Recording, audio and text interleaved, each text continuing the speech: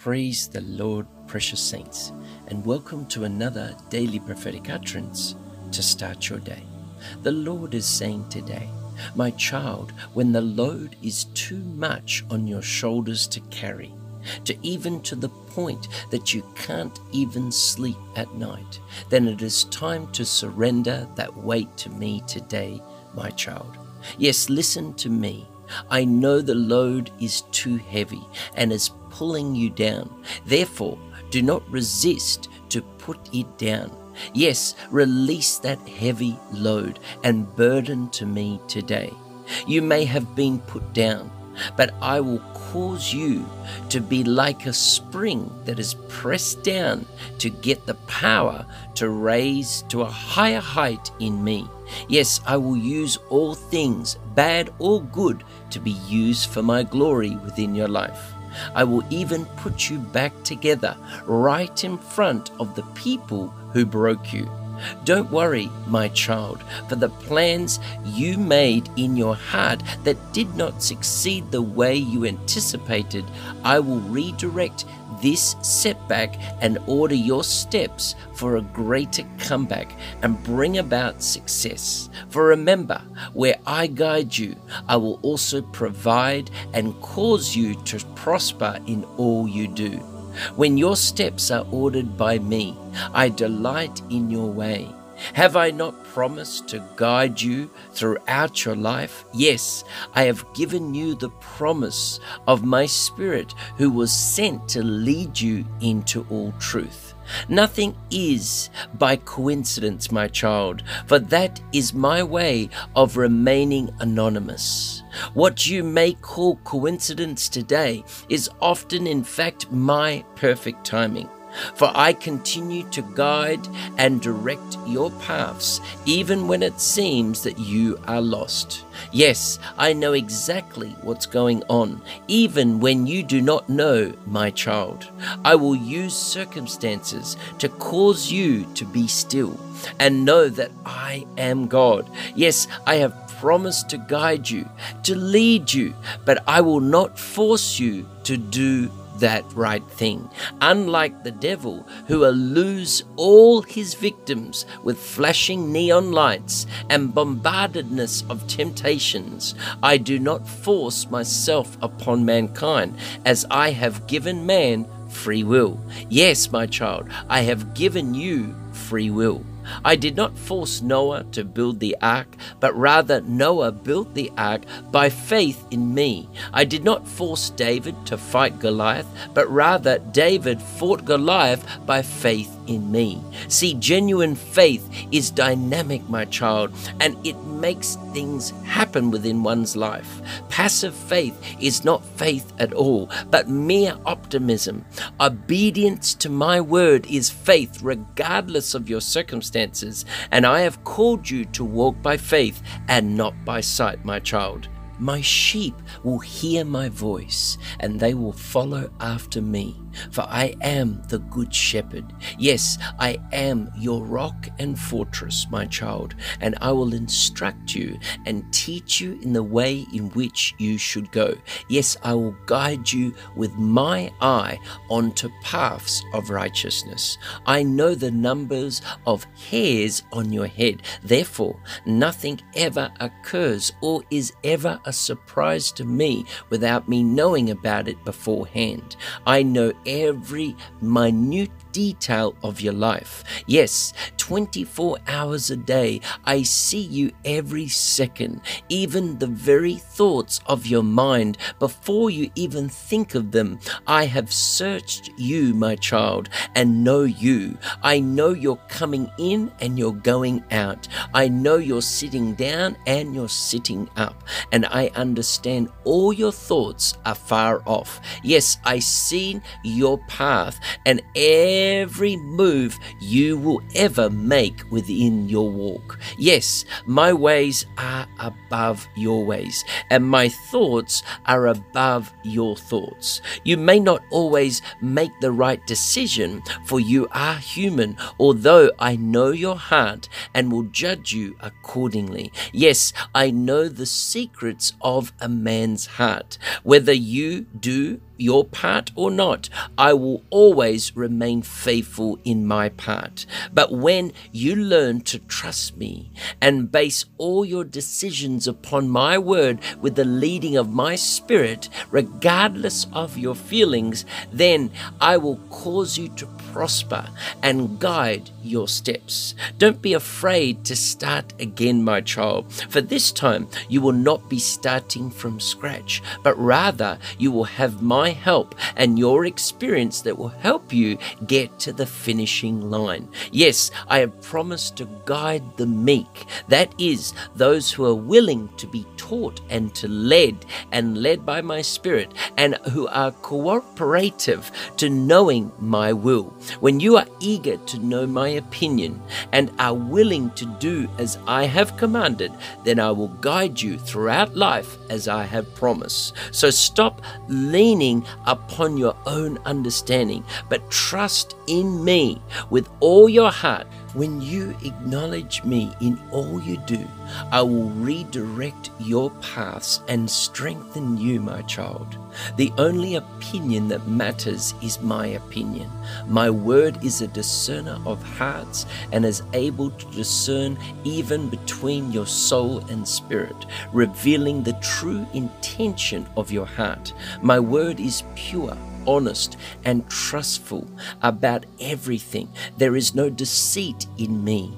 My servant King David knew to meditate on my word day and night, for it will bring you much wisdom. Remember, the beginning of wisdom and knowledge is the fear of me, and helps you to depart from evil. I want to guide you, my child, but I cannot if you are as stubborn as a mule and insist upon doing things your own way. Therefore, submit to me today in full surrender, that I may direct your steps, and that you may be given the grace to resist the devil today, that he may flee from you. Be at peace this day. Shalom. Praise the Lord, precious saints. The Bible says, according to Proverbs 16 verse 9, a man's heart plans his way, but the Lord directs his steps. Hallelujah. But the Bible also says, according to Psalm 37 verse 23, the steps of a man are ordered by the Lord, and he delights in his way. Hallelujah. See, it's important to live life with purpose. See, having a purpose gives us direction and helps you make major decisions. It keeps you moving and sets you on a decisive path. Stagnant life is just like stagnant water. It gets murky, it gets blocked up, it gets smelly, it gets trapped, it gets dirty. See, we weren't designed to be murky creatures of nothing. God created us with and for a great purpose. Sure, it's nice to have days where we have no plans, nothing to do, and no one to see, no pressure, just rest. But a whole life of that, it gets you nowhere. So let's look at this. Where do you want to be in 10 years' time? Or should I say, where do you want to be in 5 years' time? So start making plans in your heart. Get moving in life. And when we make plans and step out in faith and start walking them out, we get momentum. And our momentum gives God room to direct our steps. See, that's what happens. The Bible says, without faith, it's impossible to please God. It requires you to step out in faith. Start believing. Start hoping again. Start stepping out, even if it looks impossible. This then gives God the grace. It gives us the grace to carry on, that we may see God's plans come about in our life. So let's look at this. God wants you to do something. He wants you to get moving. God is waiting for you to draw near to Him, to step out in faith. He will direct your steps. Your heart is of high value to God. In directing your steps, He will always keep, protect, love, inspire, encourage, and nurture your heart. So dream big, make plans, get moving, and allow Him to direct your steps. The Bible says to write the vision down. Though it may tarry, it shall surely come to pass. Write down your vision. Write down your plans for the next 5 to the next 10 years in your life, in your ministry, in your family, and start to achieve them by making the plan and starting to make the steps towards where God wants you. God will direct you into His perfect will by the help of His Holy Spirit. So let us pray right now as we come before our Father. Heavenly Father, in the mighty name of our Lord Jesus Christ, we come before you, Lord, today.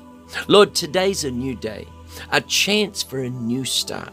Yesterday is gone, and with it many and any regrets, mistakes, or failures, even our good times, Lord, that we may have experienced. It's a good day to be glad and to give thanks today and to know that you are Lord. We thank you for today. It is a new opportunity to love and to give and be all, Lord, that you want us to be.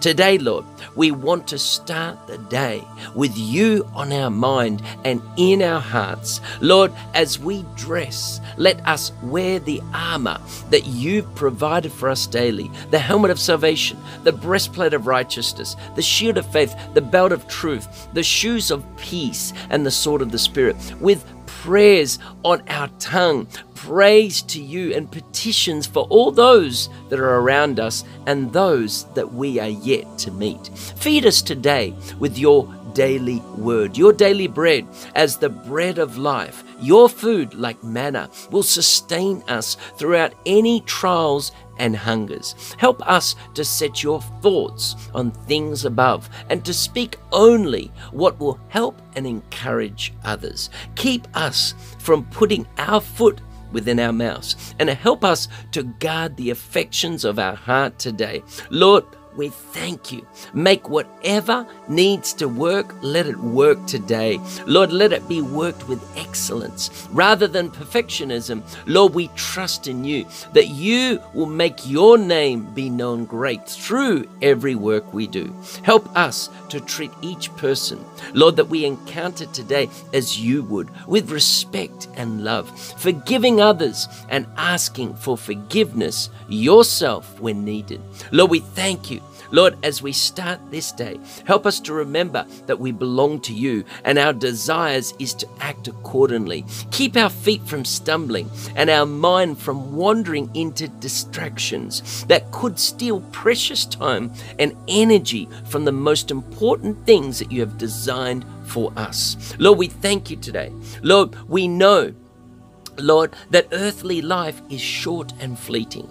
Lord, but we want to live today as if it were the first or the last day of our life, giving thanks for every good thing and perfect gift that you have chosen to give today and every day. Lord, I pray for each person also that is participating of this 3-day fast. Lord, I pray, Lord, for breakthrough to come as you're bringing them to another level. Let your Spirit pour upon them, Lord, as they are willing to fast to crucify the flesh. Lord, I pray that you will direct them onto paths of righteousness. Lord, that you will see many breakthroughs to come as we've crossed over the half-year mark. Lord, I pray for your blessing to come upon each person from the top of their head to the soles of their feet. Let your Spirit be poured out with great measure as they start to walk in the Spirit, to not gratify and to fulfill the lusts of the flesh. We pray this in the name of Jesus Christ, the name above all names.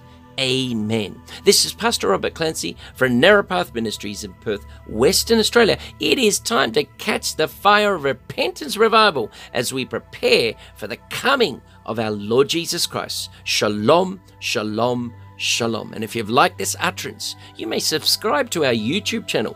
Don't do anything else until you subscribe, that you may get the daily uploads that are there to help you grow in your personal walk with the Lord. You can follow us on Facebook or Instagram. Go to our free website, repentancerevival.com, and also for those that know, we are currently in the 3-day fast, but also on Monday we have 21 days of prayer, 21 days of removing all the worldly things, worldly entertainment, worldly things, that we can focus on the prayer program that has been given for you. Hallelujah. God is so gracious. God is so merciful that He would allow us to all join together in a corporate way to not only fast, but have 21 days of prayer to bring revival in your home. So, precious saints, let us press into the Lord to go to another level and believe in greater things to come. So from my family to yours, we are praying for you. God bless you. We love you. Shalom, shalom, shalom.